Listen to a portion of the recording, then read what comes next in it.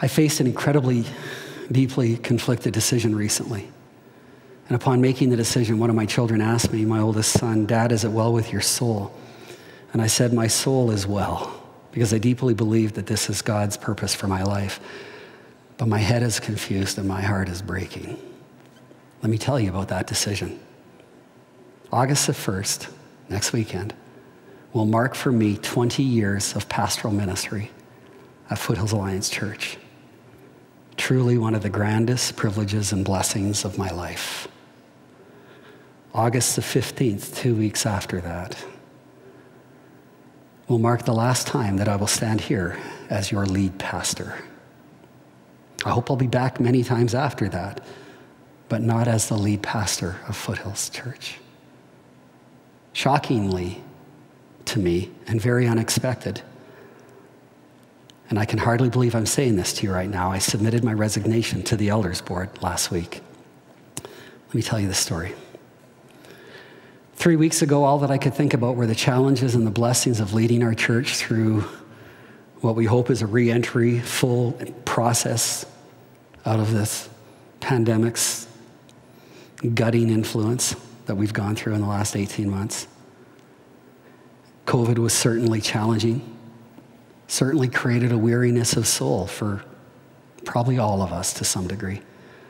The loss of my mother a month ago was obviously an overwhelming emotional mountain for me to climb, but God and you were so faithful and kind and gracious. 3 or 4 weeks ago, there was an election in Ontario to choose a district superintendent for that district in our Alliance family.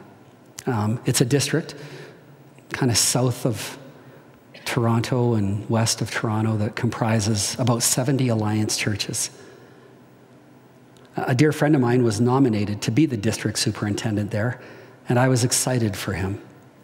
Another local pastor also added his name to the ballot. And then the kind of unthinkable happened that I still don't fully understand for reasons that I don't get. A third name was added to the ballot, and that was the trusted name of none of the above. As the election proceeded, my friend received 46.8% of the vote. Another pastor received 32.4% of the vote. And our old trusted friend, none of the above, received 20.9% of the vote.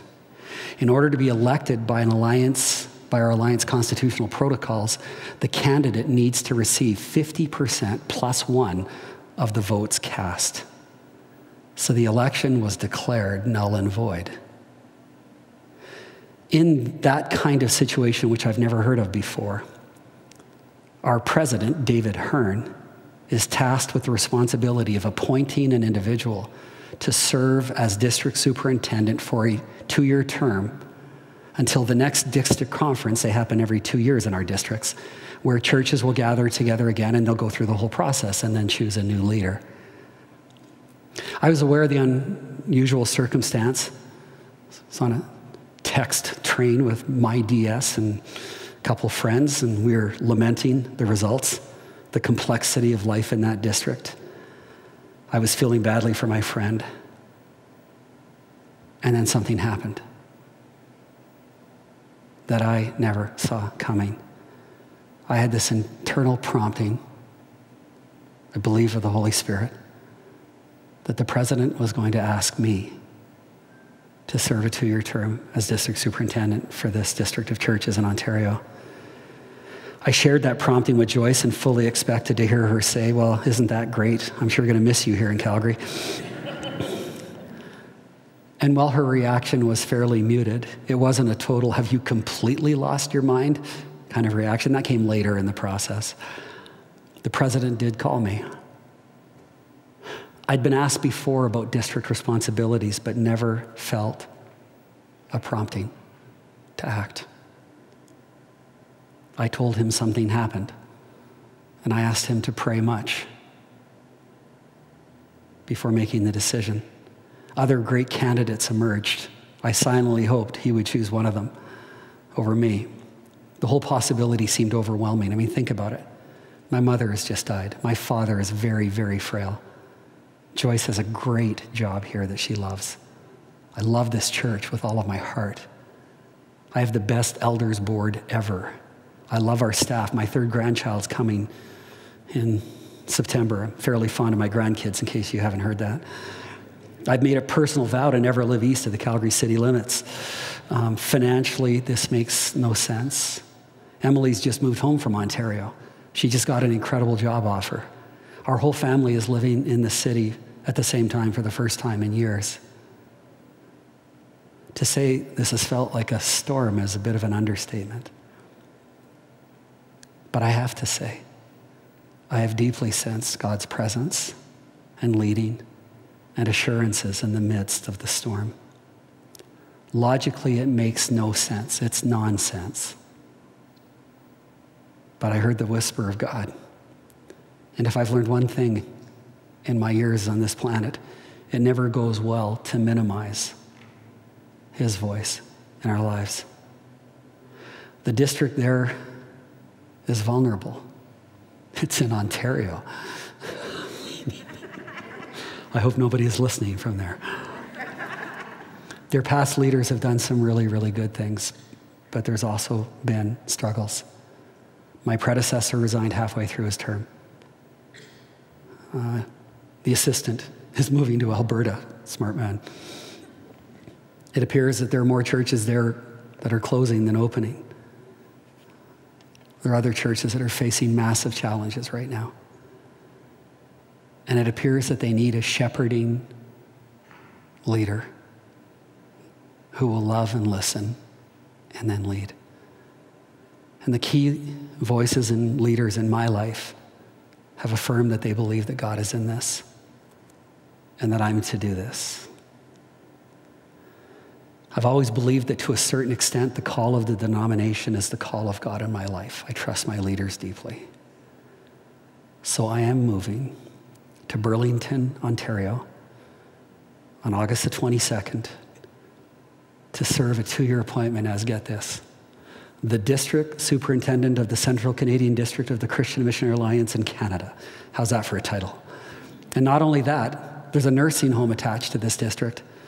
So this is where you get ready to laugh. Apparently, I'm about to become the president of a nursing home as well. I'll be responsible to serve and care for some 70 churches in that region. I talked to their staff after accepting this appointment, after resigning here, about the elephants in the room, to use that phrase again. I'm a Western guy. I've lived here all my life, born and raised in Calgary. I assured them, though, that I have roots in the East, that my family is all from the East. I have 12 cousins in life, and 11 of them live in the East. Second elephant is I've never been a superintendent before. But I assured them that Brent Trask had never been a superintendent before he took this job. And quite frankly, virtually every district superintendent in our family has never been a superintendent before taking the job. I assured them that 2 of my best friends on the planet are currently or have recently been superintendents and are both on my speed dial. Will talk me off ledges daily, I hope. The third elephant, I said, you didn't choose me. You get stuck with me.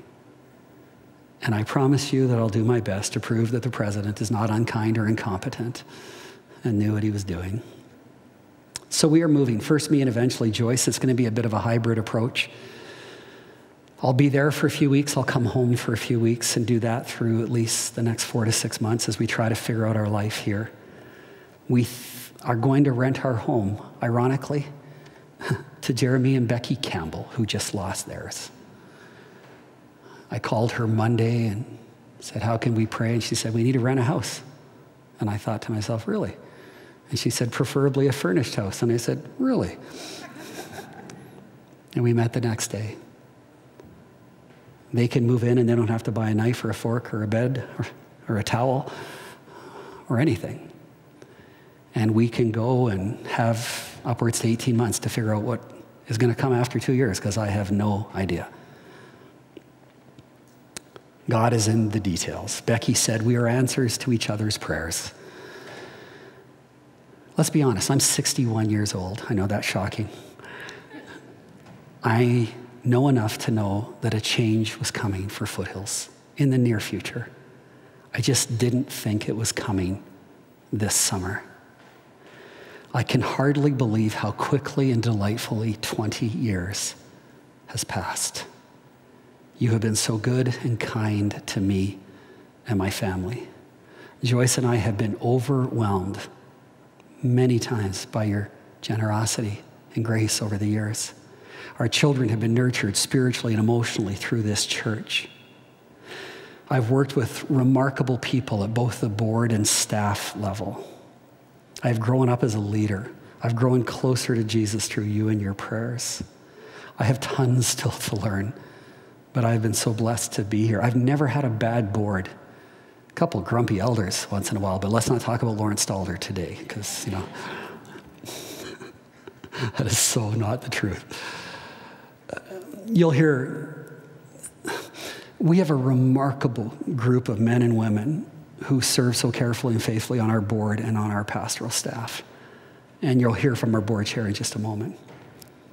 This church has a great foundation of leaders that will serve well in this season of transition. I deeply believe that the very best days of Foothills Alliance Church are not behind us, but are right in front of us. And as we keep our focus on knowing God and loving each other, reaching our neighbors, serving the world, God is going to do great things in us and through us. I came to meet Jesus because of this church and the camp that we so dearly love out in the Wipers Valley. My walk with Jesus was nurtured in this church as a teenager in the 1970s in our youth group with several of you. So many of you have known me, loved me, tolerated me, prayed for me, and believed in me over these years. I can't find words to say how much I love you all and how grateful I am to God for you all. And my deepest prayer for Foothills, arguably the only prayer I've ever had for Foothills, is that this church will be to you and others what it has been to me throughout my life. A safe place, a kind place, a joyful place, a loving place to try to figure out what it means to follow Jesus and love neighbor. I'm a little uncertain, honestly scared of what life and leadership in Ontario will look like. But the God who promises to bring perfect peace, he's there too. And I choose to trust him. I choose to take him seriously. And my soul is well. Sad? Yes. Quite sad, actually. But well, because he is good. He is kind. He is strong. And his plans are beautiful and perfect, even when they're complicated and confusing. So Gord, why don't you come, tell us what's going on. And we're going to sing one of the most beautiful new songs that's been written in years. Hasn't been written, put to music. And then I'll come back with the last word. Before you leave, I'm really struggling to refrain from asking you to turn the other cheek and clocking you again. Oh, Father filtered, always. Wow, what a special calling for Ian and Joyce. And we can see God's hand all over this. Ian was created to care. He's the pastor's pastor. And they move to that next step in their journey. And, wow, what a surprise. What emotion. What questions? So, I want to share two things. What's now and what's next? Ecclesiastes shares with us that in everything there's a season. So we're going to both laugh and cry, and we're going to celebrate and mourn. And I'm sure if you read those words really carefully, you will see party and eat in those words too. So we are all going to find a time that works for Ian and Joyce and family. And we are going to develop a party. And we are going to celebrate. Yeah, we might laugh and then cry. And we'll remember, and we'll hug, and we'll tell stories. And we will bless Ian and Joyce into their next step. They truly are called. And you know what? So are we. As much as this might seem to be a surprise to us, it is not to the Father. It's been Father filtered, and He has a purpose. So that brings us to the next natural question: what's next? As Ian's mentioned, the Lord has gifted us with strong leadership. And so over the next few weeks, your board is going to put together next steps. And we are going to share that with you frequently. And we're going to involve you frequently. So as we move forward, there are many words in our head. Excitement is one of them. Maybe with a heavy dose of uncertainty. But again, it's Father filtered. And in His kingdom, not confusing. So under the umbrella of our faithful God,